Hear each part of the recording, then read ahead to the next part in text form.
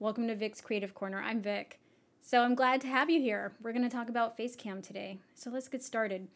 As you can see already, I'm in the software. I'm showing you all the layout because it's basically an intro to using a DSLR, except that it's in video format. I'm not sure what the video industries are, but for streaming, this is big. It's great. And I love what Elgato has done to actually make this very user-friendly. Speaking of user-friendly, if you have a stream deck, you're able to use these particular keys. The one at the bottom right is to reset everything to factory setting. Here is the contrast column, which is orange, and we're going from left to right.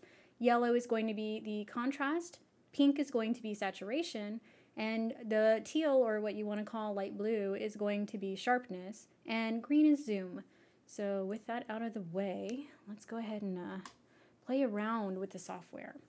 Now I already know what my optimal settings are, and I'm going to talk about chroma key in OBS very shortly after because that is the program that I use. Now we're going to start with zoom, and for that I need to actually pull up the green screen because that is what I am currently using. And so we're gonna open that up here in just a second. I'll be right back. All right, so we've got the green screen up. As you can notice, based on light situations, you might see a little bit of noise going on the screen where when you're looking into your camera and I hit my mic, I am so sorry. You're looking into the camera and you can see like fuzzy stuff happening. That's called noise. Noise reduction is a very wonderful tool, and you can set that on there. For me, I don't like it. It's a smoothing feature. I like things to look as natural as possible in the best lighting optimal situations. Because I stream in the dark, and as you can see, those two cages that were behind me, one's a sugar glider and the other has 3 rats.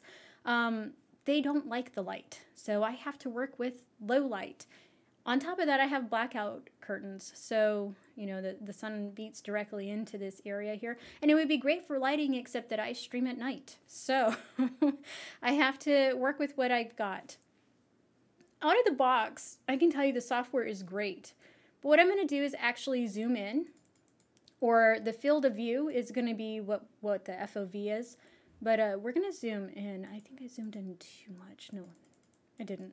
I know what my setting is. And mine is going to be right here, 43.2.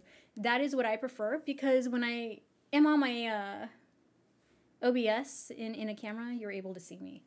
All right, and it's just me, nothing else. Right now, you're probably seeing just a little bit of the mic, and that's okay. So contrast. Contrast is going to be where everything goes kind of like flat looking all the way to really dark and crisp.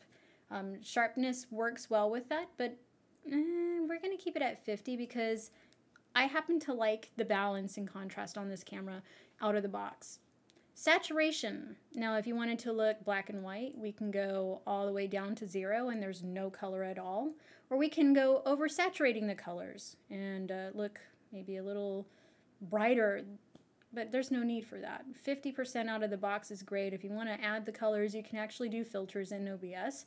So I would recommend keeping it at 50% unless the coloring is off a bit. Sharpness. I keep it at 2 because if you go down to 1, you look a little blurry, right? It's almost like noise reduction, except that it's not noise reduction. It's just smoothing everything out and causing like a blur effect. If we go all the way down to 0, I'm super blurry. It's kind of like a focusing thing. So we want to look sharp, but not super sharp. And as I say that, that's what I'm doing is I'm moving it from 3 to 4. 3 to 4 is going to add more details, but as you can see that it brings in a lot of noise. So for me, 2 is the sweet spot. And you'll play around with it with your own camera if you buy Facecam, or if you buy any webcam really, but really the software is what makes this camera great, not just the sensor on the inside. I know some people were disappointed to hear it didn't come with a microphone. Elgato makes a wonderful Wave 3 microphone, and they're actually bringing VSTs, which I'm learning how to use, by the way. Anyways, we're gonna, and I have to say Defrag has a really amazing video. He made it super user-friendly, so check him out. Anyways, and I'll probably post his link in my video below for those who are interested in VSTs with the wavelength beta that's out right now. But let's get back to Facecam. So we're going to talk about exposure next. Exposure is going to be Transferring of light. Yes, it went dark. And as far as the transferring of light, this is going to be how fast it goes through the sensor on shutter speed. So if we go down to 125, that's too dark, right? But we're fluid. We're able to move everything. Now, I could compensate for this and bring the ISO up a bit, and I can bring it up to 8. But the truth is, I don't actually want to bring it down to or up to 800 because then it introduces noise artifacts. So what I'm going to do is actually bump it up to 64, which I think is optimal with the light settings that I have, which is what I'm going to talk about next. But I want to bring the ISO down to about, I don't know, 600. I think 600 is good for this particular camera with my light settings that I have. The next I'm going to talk about is white balance. Now, I'm turning off automatic. You can keep automatic on, and it works great. Like, you don't really have to worry about that. But I already have a light setting configuration the way that I want. So I'm going to actually turn this off.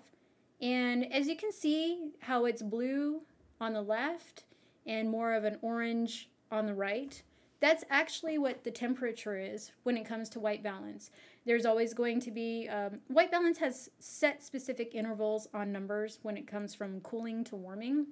And if you do it, and if you've ever played with a camera, you're totally understanding what I'm talking about. If you've never played with it, basically it's just going to make your photo look cool or warm. Like right now we're in a warm light.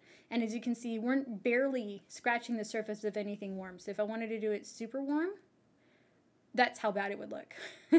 But if I wanted to do it cooling, which would actually match with the environment here, the lower I go, the better the photo or the video looks. So for me, I could pull off 38, but I know for myself, it's going to be 33. That's actually optimal because that's matching for my skin tones. And I like to have things look as natural as possible. Now, you still see noise, and I could do that, and it would look good. But I'm not going to use noise because I'm actually at optimal settings right now. So I'm going to save this because this is what I prefer on my device here. Oh, it's saved. Okay, good. So I can close this out. Now in OBS, you're going to select on your camera. Oh, I forgot to activate this thing. Hold on one second. There I am. Oh, okay. I have to redo it. Hold on a second. Ah, it's still doing it. Okay, I have to tweak something in Facecam real quick, y'all. See how it says video preview occupied? Okay, that's because I activated it in OBS. I have to deactivate it to pop up over here. And there I am. So 623 is still going to cause a little bit of gain. We're going to bump it up to 132, and we're going to save. I had to switch something on the ISO, but I wanted you all to see that. I mean shutter speed, not ISO. I totally did that backwards. I'm sorry. All right. Now I can activate, and I should pop up on camera here. And there you go. These are my optimal settings. So as you can see, I have an even distribution of light bouncing off the green screen. I know you guys saw the green screen a moment ago in the other software, right? So for me, I have mine with key lights. Instead of facing the green screen, which would be ideal for me, it also projects a lot of light to the creatures. So that's the reason why I have mine facing the wall and having what is like a wall light bouncing off on my face. One, I don't overheat with the lights, which is great because those lights do get warm. And two, it's not intrusive to my creatures. So this is perfect optimal lighting for me and also for my creatures that live in my office.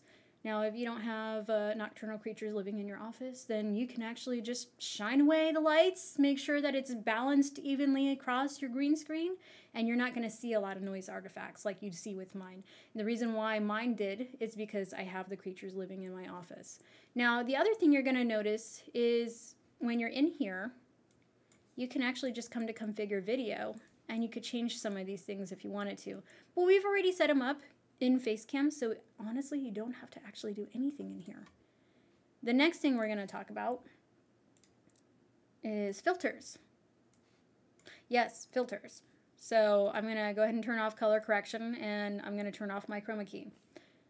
Chroma key out of the box, I'm going to show you all, because this I didn't have to actually do anything, and I had to actually reconfigure everything not too long ago after I switched this out from my Logitech Brio.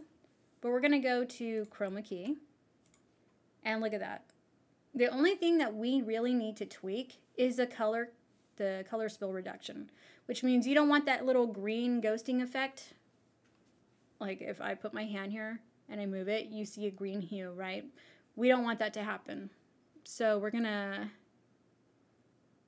up the key color spill so that way it makes the green fade and you can see it as you move, etc. And this is how the green screen works pretty well. So that way it's just me. There's no background. Now if I wanted to add a custom background, I could. I really could. It's not hard to do. But that's for a different stream as far as like OBS videos, how to add an overlay, that kind of thing. We could do that another time. But yes, you can technically add a background here while you're having your green screen up. And then if you ever take your green screen down, people see what's actually behind you. All right, so I'm still seeing a little bit of green artifacts as I move my hand. So we might need to go a little higher. Yep, I still see green. I don't know if you all do or don't, but we're gonna bump it up to 150. And, let's try 200. Okay, definitely no green. That looks good. Now, color correction. If I turn it on, it looks natural. So I'm going to keep it this way. My settings are, for the gamma, I've reduced it by -0.20. For me on contrast, I've done it 0.04 because I didn't really want to do too much with the contrast, but I just wanted to make it look enough to where you can see a little bit of detail. And as far as saturation, I did nothing because we played with that in Facecam. So Facecam actually transmits everything that you've saved in the camera over to OBS.